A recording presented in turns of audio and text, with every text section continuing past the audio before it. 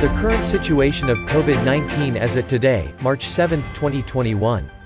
The Health Ministry recorded 1,683 new COVID-19 cases today. This raised the total to date to 313,460. There were 2,506 recoveries today, bringing the cumulative number of recovered cases to 291,958. There were 3 new deaths reported today, bringing the total death toll to 1,169. There are now 20,333 active COVID-19 cases under treatment. Of the 1,683 new cases reported today, there was 10 imported case, and 1,673 cases were locally transmitted.